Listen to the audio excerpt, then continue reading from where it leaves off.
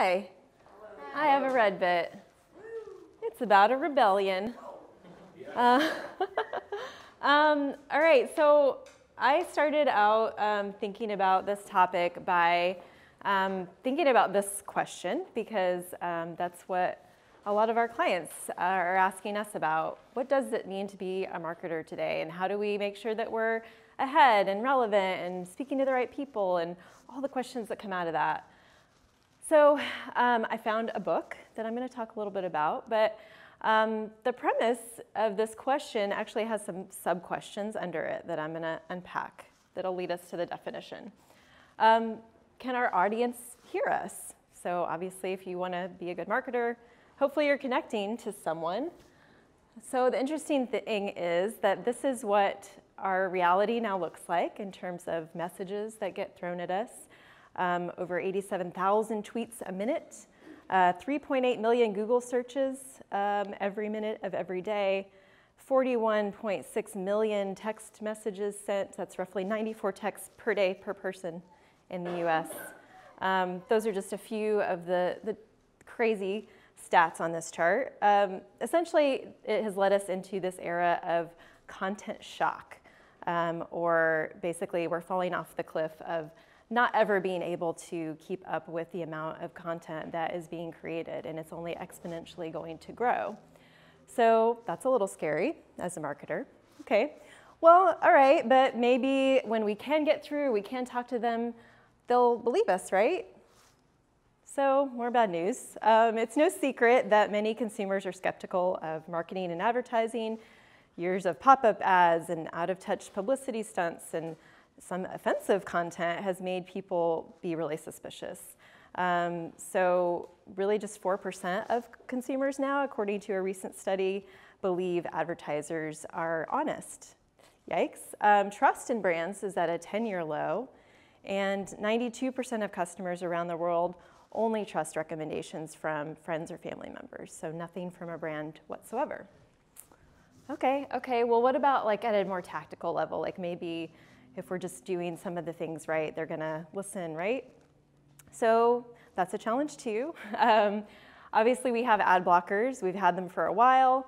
The growth of that particular tool has exponentially grown in the last few years. People are really sick of the constant assault on their senses, and so there's been an escalation in the technology for ad blocking, and then the media technology to get through the ad blocking, and then ad blocking gets better, and so it just goes on and on and on. And really what the other piece of this too is that there's a rise of subscription models. So obviously Netflix was a big pioneer, but now everyone and Disney and everyone is going to have their own subscription model. So what that means as a consumer is maybe I get my video with Netflix, and I get my music with Spotify, and I get my news from Washington Post, and my dinner from Blue Apron, and my meditation from Headspace, and it's all without ads. So marketing is still happening though, it's just happening without the brands. 2/3 of our marketing is now being driven by customer-generated activities. Quick test, raise your hand if you visited a store or website in the last week because of an ad you saw. Okay, good. Raise your hand if you visited a website or a store in the last week because a friend told you about something cool. A lot more. So the truth is, customers are, oh, there's some sound there. They're rebelling. They don't care about our content plans, our whiz-bang tech, any of those ways that we're trying to prove to them that we're relevant. They're rebelling against these old models of advertising. So anything coming from a corporate entity is now suspect. And the thing is, though, they still have problems that they want help solving. They just don't want it in a cold, heartless, impersonal way. It's frankly annoying to get what they want. They want a new way. And that's where this book comes in, that I told you I was going to talk about a book. And the premise of this book is it's making the case to not focus as much on marketing, at least not the way that we think about it, because only 1/3 of the conversation is going to be around that way. So how do we influence the 2/3 that is taking place without us? So no marketing, what does that look like? So I'm going to talk a little bit about some of the principles from this book, how we can win from the rebellion for our clients, and specifically how Red Pepper is poised to support those clients. So first of all, for brands and how they can win, essentially they need to act more human and stop being so tech-focused and content-driven from a, this is what should work standpoint, and just act like a person. So a few ways that they can do this. Number one, start with why. This is something that we've talked about here ever since I've been around. It comes from this idea from Simon Sinek, which essentially says it's not so much about what you do or what product and service you have, it's why are you doing it? And that has never been more important than today, because consumers are craving to understand, how are you trying to do something better? Why are you here besides just trying to sell me something? Because if it's not a deeper level, then I really don't have time for you. So that why is really important. A great example of this is Everlane. That's a clothing company aimed to disrupt the fashion industry rather.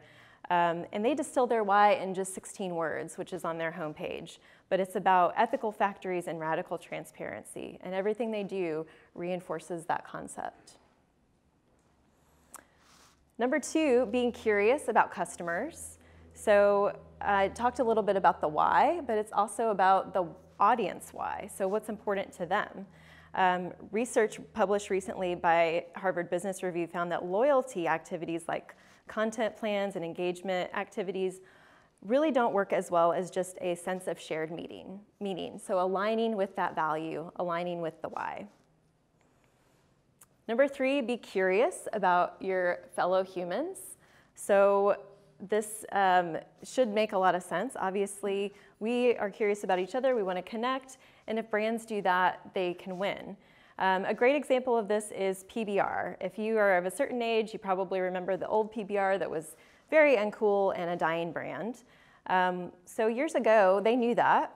So what they started doing was really listening to people, hanging out in bars, just talking to them, and finding people that were drinking PBR and asking them why. And it turned out that a lot of millennials were really drawn to PBR because it was kind of unhip and it was just doing its thing. And so PBR said, okay, we'll be the brand about that. And they started supporting really kind of avant-garde activities and weird things like skating parties and juggling contests and inviting people to be part of the creativity of just doing things to do it. And in 5 years, the brand grew 55%. So again, part of that co-creation and being authentic and not really caring, you don't have to, but we're just here to do this, is something that really resonates.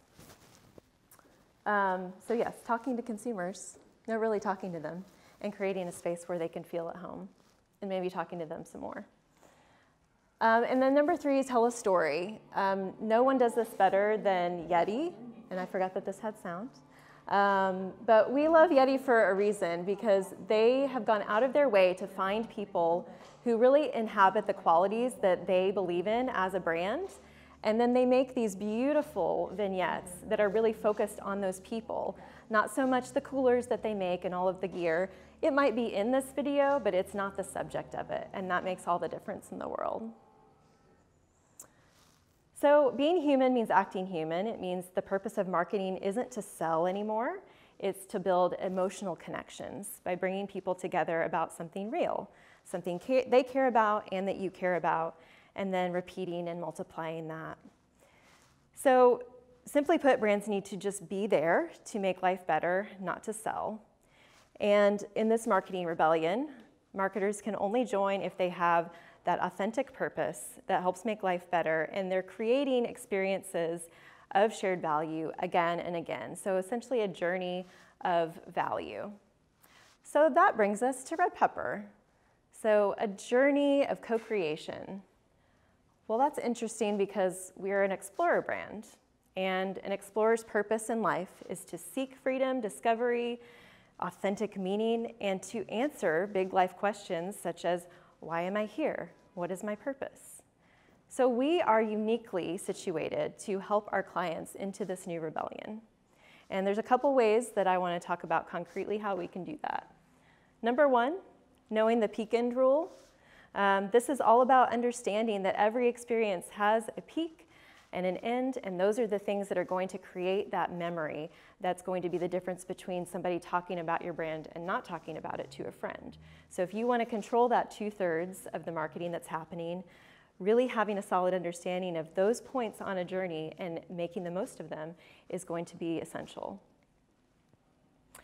Number 2, be curious. So we could all be more curious in supporting our clients in their quest to be more curious for their customers.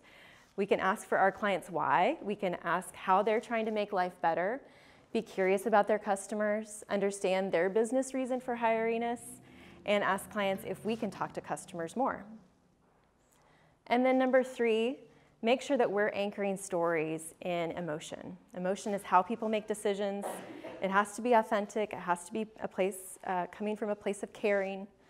One tool in our toolbox for helping get there quickly to the right emotion are 7 deep metaphors. This is very similar to archetypes in that it's something that is ingrained in our brains at birth, and it's a way that we make sense of the world.